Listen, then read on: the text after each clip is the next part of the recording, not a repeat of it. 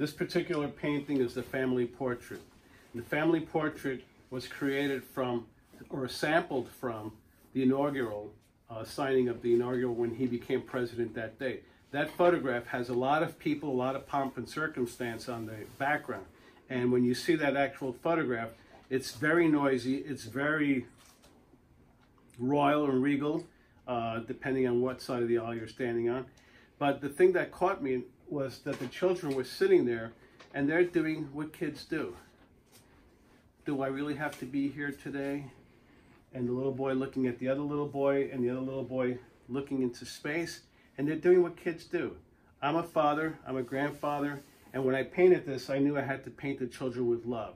They're not my kids, they're his kids, but you know what? It's innocence, and that's what I tried to do here. So the sampling from that, I think I've created a very successful family portrait without having to make it a painting that would be something that the family would want. It's not an interpretation of what they think it should be, but my interpretation of what it actually is.